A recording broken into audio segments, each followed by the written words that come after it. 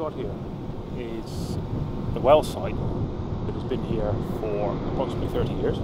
There are actually 4 wells on this site, of which you see 2 here with an installed knotting donkey each, and we've got our Polaris BHA in that hole at the moment. Now we get to the hazardous part of the site where we've got to have our helmets and gloves and stuff on.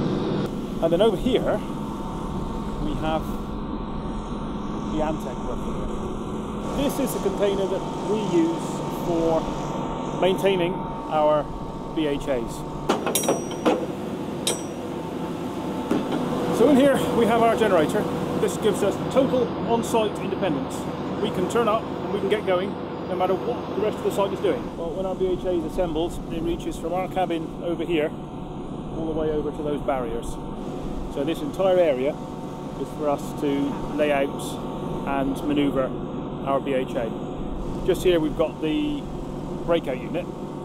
We use that to attach the BHA to the drilling motor. We've got our nitrogen. Just behind the big tank there, the nitrogen pump. And so the nitrogen pump will pump nitrogen into the centre of the reel, which you can see over there. And then just on the other side here, you can see the big blue pump.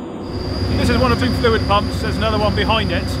Its job is to circulate the liquid. If you look in the end of the pump there, you can actually see the pistons going backwards and forwards. That is pumping drilling fluid also to the centre of the reel. And at that junction in the centre of the reel, they're mixed. They then flow through the coiled tubing that is on the reel, up there, over the guide arch, down, all the way down the well, under our feet, about 2 kilometres over that way to the BHA. The fluid then mixes with the cuttings, transports the cuttings all the way back up the well to the surface, up inside the riser there, to, can you see where the blue pipe comes out with the yellow valve on it? So down the blue pipe, across the floor here, to this lot that you've just pointed out. And here we have a 3-phase separator. It is separating the returned nitrogen and produced gases, which go up the stack over there. You can actually see steam coming out the top. It's a cold stack. What little gas is produced is far too diluted by the nitrogen to actually burn in the conventional oil rig flare sense. So it's just being put up there high enough to be blown away. And there are explosive gas sensors around just in case anybody did the maths wrong. So the gas is going that way. Then the liquids are further separated downstream. The water is taken out and the diesel is recirculated and pumped back around the system. The windsock is very, very important because in the event of the H2S alarm going off, which it has done a couple of times, you need to know which way the wind is blowing in order to know which way to run. The important thing to remember being do not run in the direction that the windsock is pointing. Run the other way.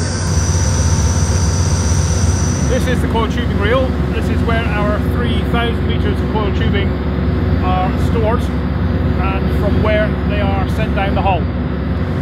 And right in the very middle there we've got the slip ring system to get the 8 conductors that come out of the back of our surface panel into the centre of the wheel and from there into the wire line that's inside the coiled tubing. We've got a level line system up there to make sure the coiled tubing goes back on the reel.